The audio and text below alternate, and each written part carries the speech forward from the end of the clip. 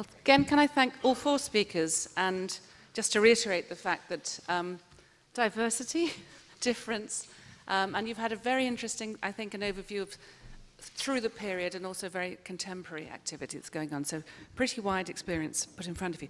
Now's your opportunity to intervene, to participate and to ask some questions. So if you'd like to put your hand up, if you have questions,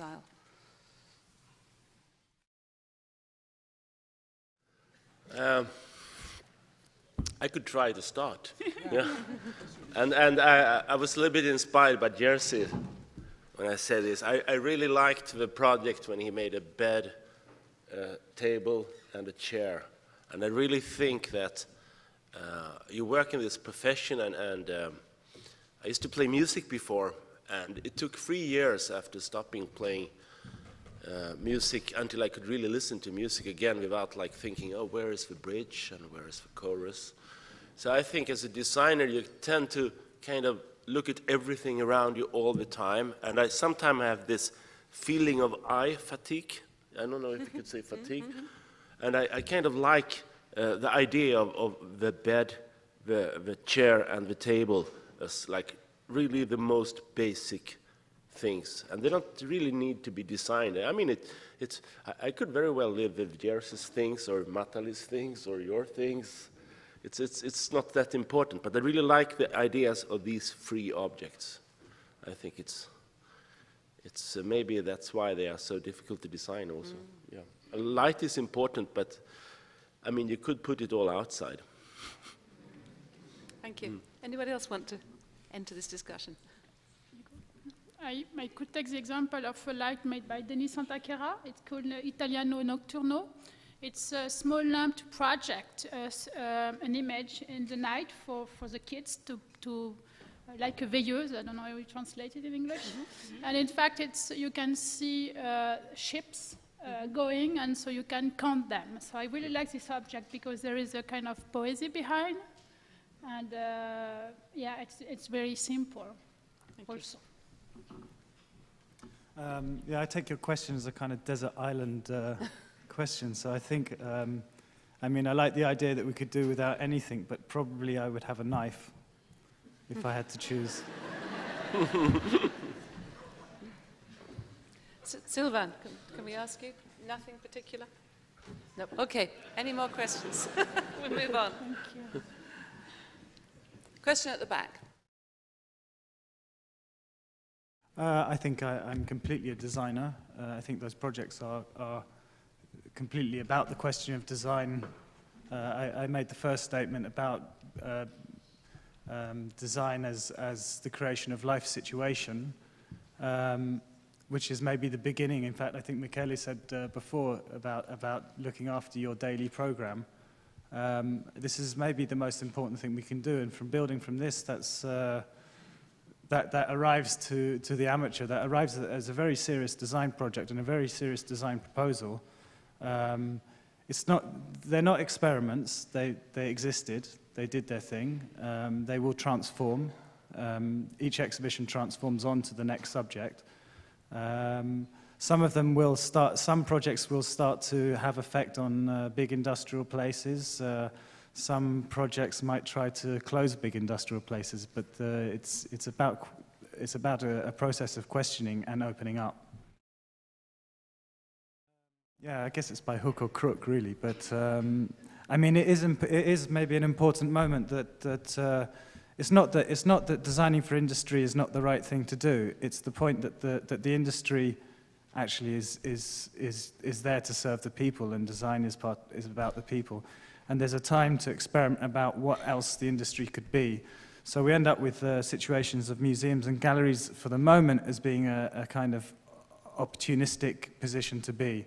But actually the truth is that it must get out of those places, because if it doesn't get out of those places, then it will end up just being a representation of an idea and not the real idea. So as the Situationists in '68 said, pick up the brick and throw it. Any comments on that? I really feel it's the opposite. I really feel that there is new actors coming, and they really want to find new logic. And we know that we went too far and so the idea right now is that people are looking for other directions. So that's why I think designers could help to find this new logic of thinking and living. So I really feel the opposite in Europe, in France, right now. Yeah, I would agree. I used to be a graphic designer before I studied for this profession. And I remember when the first programs for computer-based graphic design came. And nowadays, I mean, I think anybody can make a magazine as long as you can publish it and get it out. And remember other graphic designers saying, this is the end of graphic design. And they said that graphic design will really like go down when everybody can do it. And I think it's actually the opposite happened with graphic design. I think there's more good graphic design today than ever before. But the big difference now is that there is a diversity, which I think is maybe for the first time in modern industrial history. There's a diversity of objects, which I think is absolutely amazing, because after all, it's all about the mix, I think. Well, I think designing as a project is not just about creating products. I mean, you can design your government, you can design your international government that doesn't exist yet. We can design all of our systems around and start to actually deal with all those projects. I had on the diagram just the corner of the Amateur Declaration of Rights. I think that the two things I would put into that would be the end of all borders and an equal basic human right for everybody financially and health-wise in the world. And I think we would start to have a very different world if we had this kind of thing. So I think, yeah, you talk about poverty, and I mean, the whole world is connected, and we have these projects to do, which are really fundamental. It's more about your, I mean, I don't know about objects, but your connection to what you decide as to be to industry or market or the context around what you design, and that's your decision. So yeah, I think everybody can open it up as they want. The responsibility of anybody is to themselves first, and then to be fair to other people.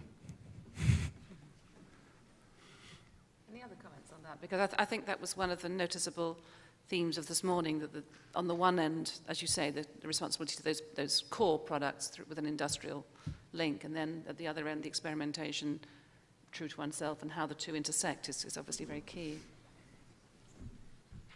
Okay. Yeah, I think finally, I mean, industry is just a part of us, actually. So it's not a separate thing. It's just a bunch of people trying to make something and support people's families, and it's a very important job.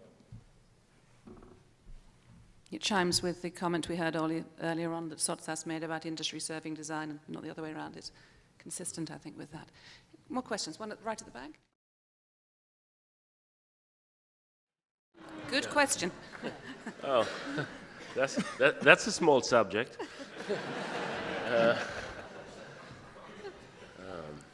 Well, the thing I like, the best pieces of American design to me is these kind of non-designed things, which I mean, a certain kind of very utilitarian, that's the right word, utilitarian objects, which you can find like building materials. There's a lot of really nice things in the United States. If you look at contemporary design, I don't really believe in the lowest common denominator? Yeah, that's what's the word? Denominator? Denominator, difficult word, yeah. I don't believe that, because I think it lowers kind of everything. I mean, if I believe that you really need specialists doing music. I mean, I love music. Music is one of my hobbies, and there is idea why you need a good cello player to play Bach sonatas, because a bad cello player would make a disaster out of it. So I really kind of believe in specialists. And if you look at American design, which to me had a fantastic period, but it's also, as I said in my little lecture, I think it's very much about the editors. It's not enough to have a good designer. You have to have somebody who supports the design. I mean, It doesn't matter the four of us who's sitting here. We all need people who could help us to put out the things. You need people working. I think one of the things, I mean, a little bit like just slightly going back to the last question, is that I really like the fact that there's hundreds of people which could pay their mortgage loans, which is important right now, by manufacturing products I designed. I think that's a social thing to do. I like that very much. I sleep well at night because of that. So I think that you need somebody who takes care of the project, the editor. And I don't really think there are so many really good editors in the United States right now. I like the design of Apple. I think it's fantastic what they are doing. But I think the American car industry is horrible.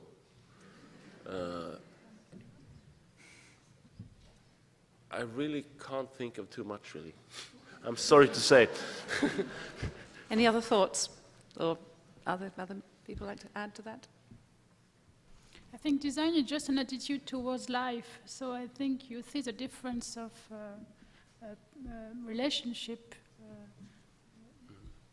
Yeah, and the difference is there, in fact. Okay, thank you. Question in the middle. What do you get out of design? Joy. Big hard-ons. Anything else? Got your answer? Lunch is at 12:30, and we only had 10 minutes for questions, but we do have a little more time. I don't know if people want to keep going. Yes, they do. Question there. Jerszy. Yes, yes. I don't know if, wow. I mean, I can feel something and other people will feel a different thing. I think as long as we're all feeling something, then that's pretty great. I don't know if it has to be the same thing. Matali, because that seemed to be a theme coming through your presentation also. Yeah, mainly starting a project by having an attention, and then the shape and the material is following this attention. So it's the way I'm working, in fact. Okay. I think, I mean, making is the way that things are made is as important as the way things are used. I mean, the maker is as much a part of the project as the user. I mean, we're passing around these objects, and if your factory worker isn't getting some fulfillment out of his job, then he's going to get fulfillment out of buying too many products and overpriced mortgages. So it connects. I mean, this is really important about the fulfillment of society in general. Okay. I think we'll take just one last question at the front here. I really think that it's funny with design conferences, because you travel somewhere and you sit in a room and you talk to a lot of people about design. You're asked, what is American design today? And I'm sorry, my head is just blank, but then all you students there, you can change it. So the recession thing, I think it's, after all, I think it's just a job. There are conferences about fashion, and there are conferences about money, and there's conferences about loans, and there's a lot of conferences. I think design and designing is a profession. It's a wonderful profession, at least in my opinion, because you make things, or in I do a lot of architecture. Really, I love that process, working with it. But it's not, you know. It's, how should I say, it's not the most important thing in the world. It's something which needs to be done, and I really think that you should approach it with seriousness, your work. But there are other things which is really one of the things I really liked in Jerszy's lectures, which is kind of more important. So it's a weird answer, but. Any other comments on the relationship? I think we did build a huge machine in the last decade, and we are not able right now to operate, to make them work. So the design could be a kind of system to be able to shortcut and to work in between, to work in the interval of things, and I think it's really what we need right now. It's like the last slide in my presentation. I think it could be really, in times of bad economy, we need to make things with a better quality in every way, emotional, functional. I think beauty is a subject of design which is, I mean, you sit down with Italian, when you work with Italian companies, and it takes about 30 seconds until they start talking about the beauty of an object. And I think in tough times, I think beauty and emotion are incredibly important things which people need. So I think designers, of course designers are responsible, but there's a lot of other responsibilities as well. Jerszy, I think you had last comment? Yeah, I was just going to say that there's a very good book to read from William Morris, who was one of the leaders of the arts and crafts movement. The book is called News from Nowhere, and perhaps if you read this book, it's called a romantic utopian novel. There's a very good answer to this question in the book, so I won't say it, I'll let you read it. I think that's a good note to end on. Can I take another opportunity to thank all four of you? I think you've done fantastic contributions.